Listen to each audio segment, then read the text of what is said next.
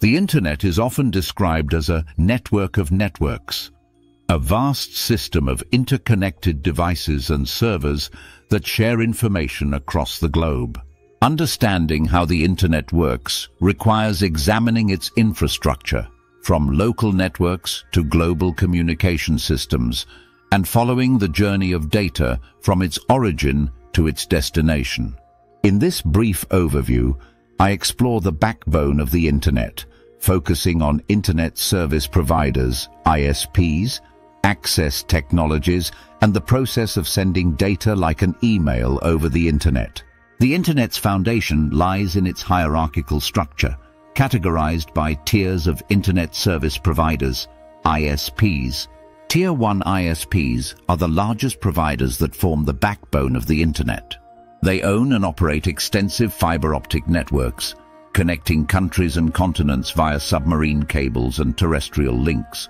Tier 1 providers include AT&T, a USA company, Verizon Communications, a USA company, GTT Communications, a USA company, Cogent Communications, a USA company, Lumen Technologies, formerly known as CenturyLink, a USA company, Aurelion, formerly known as Telia Carrier, a company based in Sweden, NTT, Nippon Telegraph and Telephone Corporation, a company based in Japan, Tata Communications, a company based in India, and Deutsche Telekom, a company based in Germany. Tier 1 ISPs do not pay for Internet connectivity because they engage in a process called peering to exchange data directly with one another. Peering is an agreement between ISPs to share traffic at no cost, allowing data from one network to flow onto another without relying on an intermediary. Tier 2 ISPs connect to Tier 1 ISPs and may also peer with other Tier 2 providers. They pay Tier 1 ISPs for upstream connectivity and offer services to Tier 3 ISPs and other large organizations. Examples of Tier 2 ISPs include Comcast, Cox, Charter Communications, China Telecom, British Telecom, Vodafone, Virgin Media, and SoftBank Japan. Tier 3 ISPs are the local providers delivering Internet access to end users, such as homes and businesses. They rely on Tier 2 ISPs for connectivity and focus on providing last-mile services. Examples of Tier 3 ISPs include Zimbabwe Online, Mediacom, WOW, Frontier Communications, TechSavvy, Canada, EWE Tel, Germany, and Great Wall Broadband Network, China. Together, these tiers create a layered structure that ensures seamless global communication.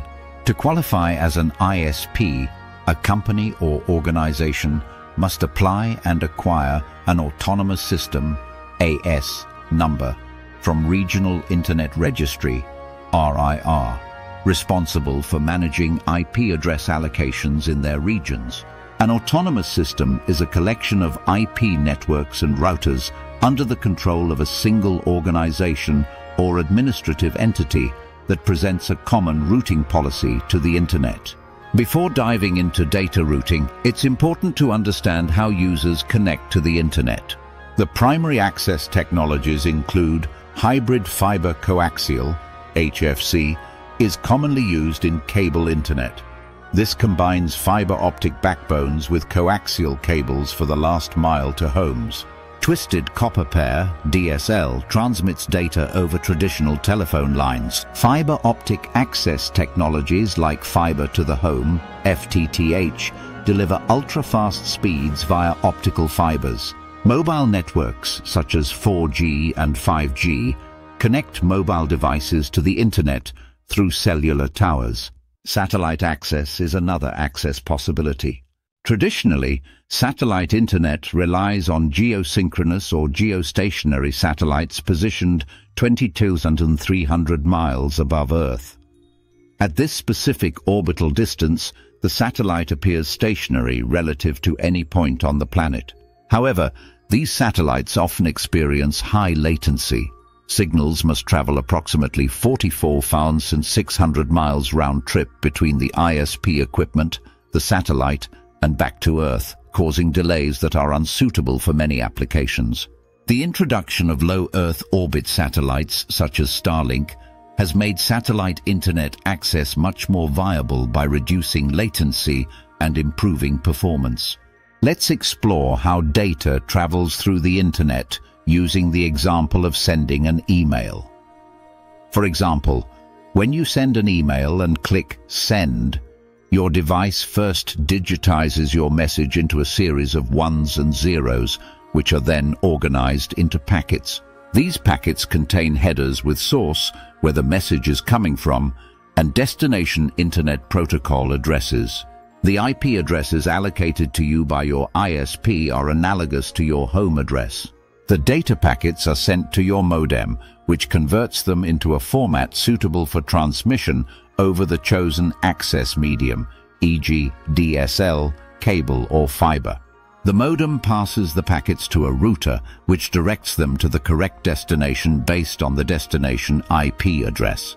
The router also manages local network traffic within your home or business, such as deciding whether to send data to different laptops, mobile devices, and any other internet-connected devices. If you're using mobile internet, the data travels through a mobile access network to the nearest cellular tower. For wired connections, the data is sent via coaxial cable, DSL, or fiber to the ISP's central office.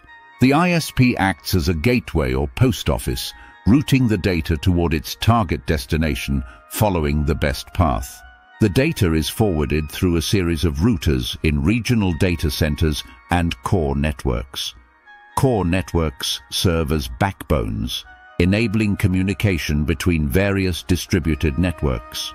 If the destination is in another country or region, the data travels through Tier 1 ISP networks, often via undersea cables. Finally, the data reaches the destination ISP's central office and is routed to the end user's device through their access network. Routers use protocols like Border Gateway Protocol, BGP, to determine the most efficient path for data to travel. Data packets may take different routes to reach the same destination, where they are reassembled in the correct order. In conclusion, the Internet's seamless operation is a marvel of engineering, relying on a vast interconnected network of ISPs, robust access technologies, and sophisticated routing protocols. From your device to a modem, through access networks, and across ISP backbones, every packet of data takes an intricate journey to reach its destination. This hierarchical yet collaborative structure ensures that the Internet remains fast, reliable, and capable of supporting the growing demands of modern communication. The planning, design, operation, and maintenance of various aspects of the Internet offer excellent career opportunities for well-trained and experienced networking professionals. Explore our intense optical network certifications to connect the world. Thank you for watching, and goodbye.